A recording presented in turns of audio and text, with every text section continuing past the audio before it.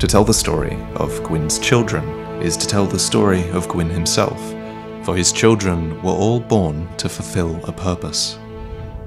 Gwyn's first daughter, Guinevere, was a maternal figure cherished by all. She was born to soothe the kingdom after a period of intense war against the dragons. Gwyn's son, Gwyndolin, was a master of illusion. After Guinevere fled the failing kingdom in fear, it was Gwyndolin who disguised the fading of the light. And finally, Gwyn's youngest daughter, Filianore, was truly a product of her father's pride, for as long as she slumbered, Gwyn's world would not end. But there was a fourth child, a nameless king erased from history, the god of war, Gwyn's firstborn son. The first war ever fought was the War for Disparity, a war for the right to flesh and blood, where before there was only stone, a war for the right to the surface, where before there was only the below, a war for the right to a beginning and to an end, for before there was neither. The everlasting dragons were to be introduced to the concept of the end, and it was Gwyn's firstborn son, like his brothers and his sisters to come, who was divinely conceived for this purpose. So it was that the son's eldest born inherited the lightning from his father, along with this powerful predisposition for war and arms. His weapon was an ingenious sword spear that leveraged the user's own body weight, allowing it to be trodden remarkably deep into tough dragonhide. This was the earliest form of what would become the cross spear, which went on to inspire the legendary weapon wielded by the Dragonslayer Ornstein, who was, unsurprisingly, anointed the first knight to the Nameless King himself.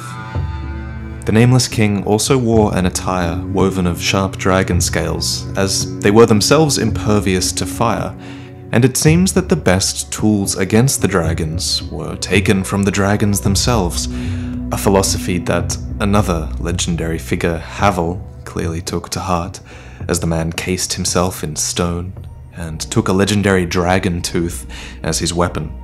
Havel, too, not only served the Nameless King in the war, but also his first knight Ornstein as well, becoming the third member of a legendary trio of dragon slayers, who would eventually come to inspire the miraculous tale known as Sacred Oath. And so, it was with strength, courage, cunning, and unity that the War for Disparity was won. The dragons shall never be forgotten.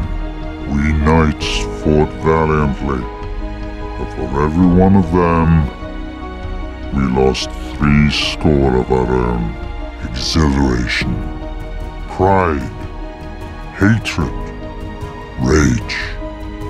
The dragons teased out our dearest emotions. Thou will understand one day. Me, there's very little to be said. What good is a dog with no hairs to hunt? But I'm lucky to be alive, I suppose. With the war won, these lords were the first to face an uncomfortable truth, that their glory, much like that of the dragons, would not last forever. The everlasting dragons were vulnerable now, and were forced to adapt to this unfamiliar and hostile world. So they gave birth, and slowly began to mutate and deviate in their evolution. Wyverns, serpents, man-serpents, and basilisks, the imperfect, the crossbreeds, and the wretches, dragons that spit fire, lightning, poison, and corrosion. Some even caught the undead curse. And so it was that despite Gwyn's best efforts, dragons and their kin lived on, some as unchanged as ever. Rumour it may be, but I have heard of a surviving ancient dragon who resides in this land. A coterie of undead serves the dragon, as they train to become dragons themselves. Sounds unlikely, but you never know, do you? As the gods really should have known, faith always finds a way. And ironically, it was the gods and not the dragons who failed to adapt. A war had been fought in the name of disparity, but Gwyn's Age of Fire was nothing of the sort. Darkness was the enemy now, and Gwyn would do anything to prevent his Age of Fire from ending. anything. So how righteous, truly, could their war against the ancient, unchanging dragons have been when Gwyn himself refused to cede to the natural order? Thus began the betrayal of Gwyn's firstborn son. He is god of war, who allied with the remaining ancient dragons. Shamed by his firstborn's betrayal, enraged at his disobedience, and driven by that famous desire to erase all that opposed him, Gwyn disowned his firstborn son. His royal blood was denied. His legacy was expunged from the annals of history, and the altars of his worship were smashed beyond recognition.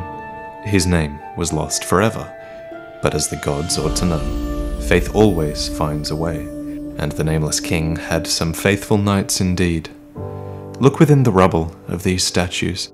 Look amidst the traces of the Nameless King's foot wrappings, his braces, his attire, and you might just spy a familiar cross-spear design belonging to the firstborn's first knight, the Dragonslayer Ornstein. In the dragonless age that followed the Nameless King's betrayal, Ornstein was assigned to guard the Grand Cathedral, and for the captain of the 4 Knights of Gwyn, this must have been a lowly role indeed, as he wasn't even guarding Gwyn's daughter, he was guarding an illusion. Nor was he alongside his fellow knights. Instead, he was partnered with Executioner Smo, a cannibal and a glutton, someone who could never call himself Ornstein's equal. So as his fellow knights faded away, as Gwyn burned to cinder for his age, Ornstein eventually left the ruined cathedral and abandoned his post in order to search for the Nameless King that he once served. Funnily enough, Smo, of all people, was the last knight of Gwyn to remain at his post.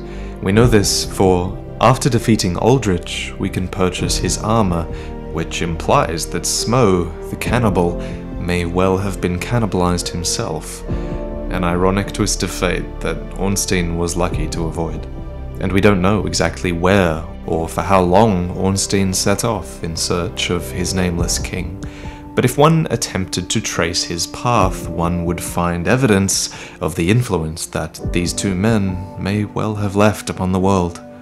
In Ferossa, for example, we witness an order of lion knights with armor blessed by a certain war god. Even more curiously, the figure depicted on their helmet stands his own against a dragon. In the drowned ruins of Hade, there's a being who aspires to the great legacy of the old Dragon Slayer. So is this Ornstein himself? Probably not, though how curious is it that a man inspired by a Dragon Slayer would be allied with the dragons that are right outside his gate. The world was changing, and in truth, those who aspire to conquer dragons overwhelmingly end up with them as their allies. Look to our Nameless King, who was born for a war against them, only to ally with the vestiges of their race. Look to Vendrick, who inherited Gwyn's legacy, yet aspired to recreate their power.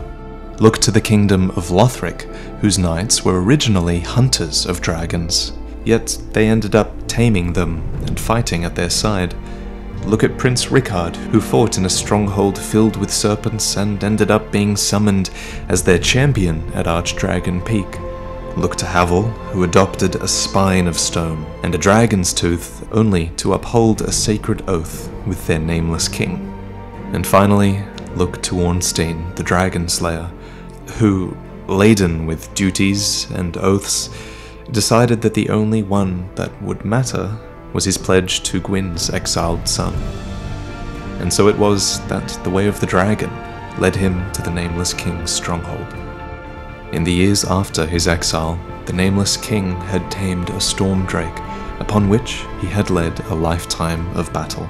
Eventually, he settled here, upon Archdragon Peak. This, it appears, was a place where dragons and their kin could worship and live in peace. It was only a matter of time, after all, until Gwyn's Age of Fire would burn down to ash, and dragons, as we know, have both time and patience in abundance.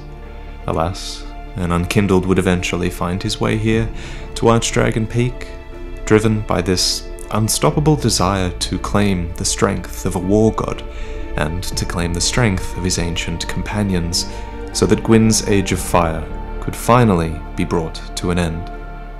For war is supposed to be waged for what we believe in, not to erase our opposition from existence.